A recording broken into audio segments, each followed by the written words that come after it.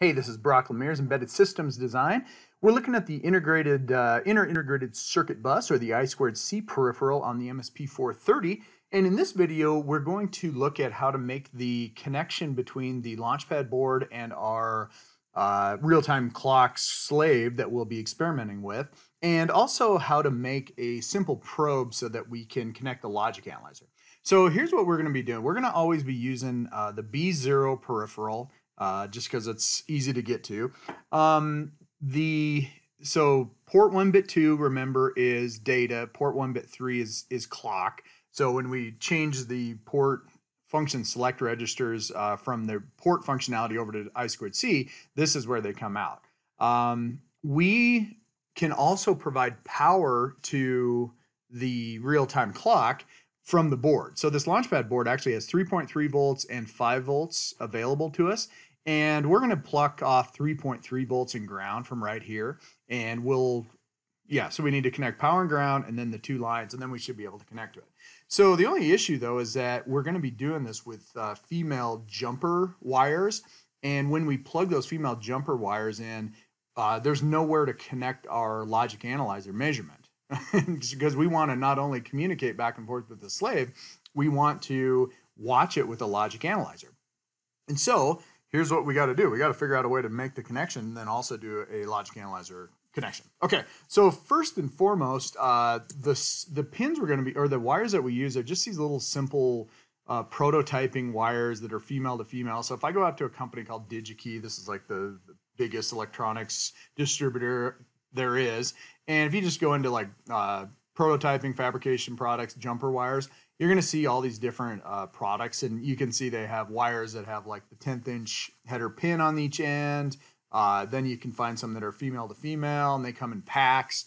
And so, these are very common. If you don't have some, grab some. If you're taking the class from me, I'll give you some of these to play with. And that's what they kind of look like. And they're meant to plug directly onto the 1/10 inch header pins that you see on all these little embedded systems. Okay, so here is my setup. I've got the MSP430 right here. I've got the Adafruit real-time clock right here, the PCF8523. And I've got my logic analyzer connections from the Analog Discovery. And what I'm going to do is I'm going to make the connection.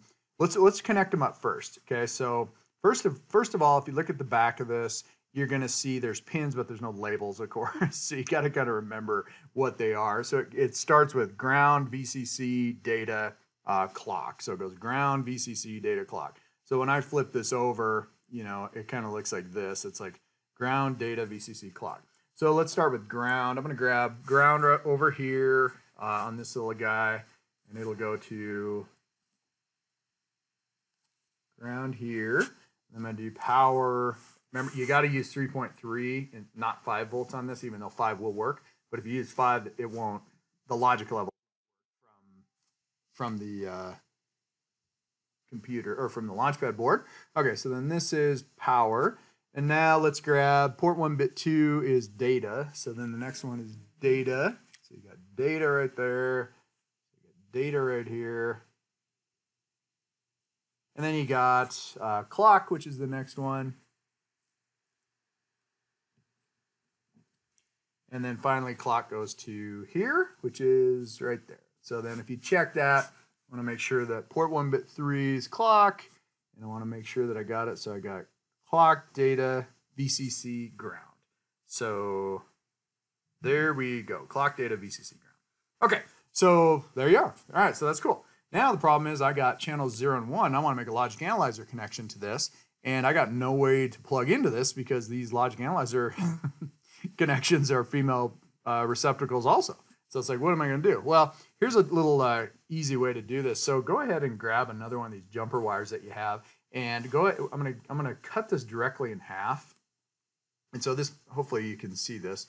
So I'm gonna cut this in half, and then what I'm gonna do is I'm gonna strip off about a little over 1/4 of an inch, and go ahead and strip that off. And so now you got that little guy with that exposed, and then we'll do the next one. Okay, so I do this. Okay, so I got that. So now where I'm sitting here is I've got these two wires with their leads exposed. And the reason I did that is because I'm going to actually plug them into one of these. So here's what I can do. Go ahead and twist the wires, because there are actually multiple wires on there. And so you go ahead and twist them to make them a little bit stronger. And what I want to do is I'm going to plug them in along with the data and clock lines. So here's what I'm going to do. I'm going to take data off, okay? And what I'm going to do is I'm going to plug this directly in here and then go ahead and bend it, okay? And now when you bend it, it's in the receptacle, and now plug it back on to the pin. And when I do that, it smashes that wire in with the connector of the connector and the pin on the real-time clock, and I have a connection point to that wire. It's like, oh, okay, so now I have an access point. Okay, so now I'm going to grab the next one over, which is data, and I'm going to do the same thing. So I'm going to take it, and I'm going to poke that. If it's not strong enough, just, okay, so I do that. Whoop. Holy moly. All right, there we go, and then bend it over, okay? Now I got to hold it while I plug it in. So go over here. Here we go.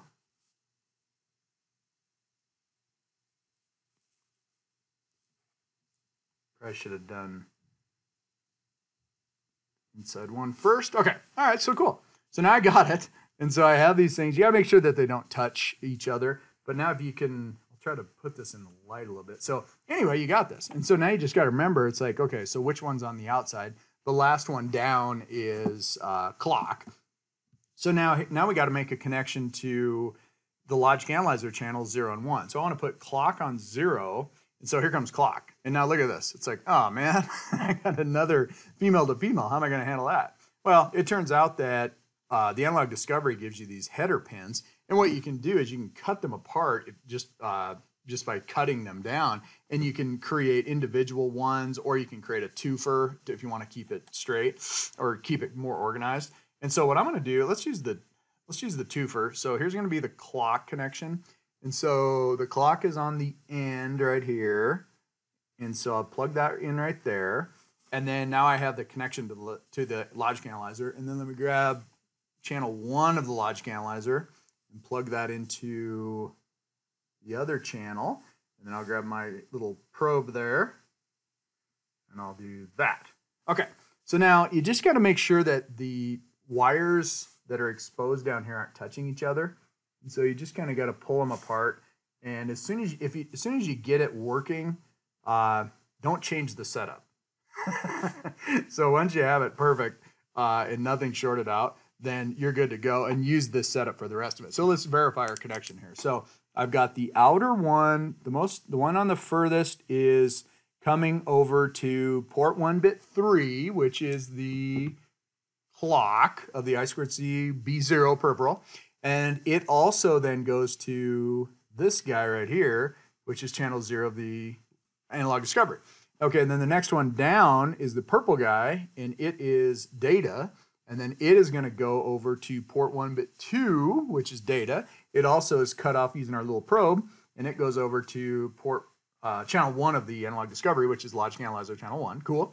And then it goes power and ground, and I got power on red come over here to 3.3, and I got ground coming over here. And so there we go. So now what this is going to allow us to do is when we write a program, we're going to be able to send, the MCU will be the master, and the real-time clock will be the slave. And when we send the packets back and forth, the logic analyzer will passively watch what's happening, and we can verify that it's actually working, number one, but we can actually see the data and the slave address go by. Okay, so that's going to be the connection that we use going forward, and we are now ready to write a program. All right, as always, remember, support my channel by subscribing, and goodbye.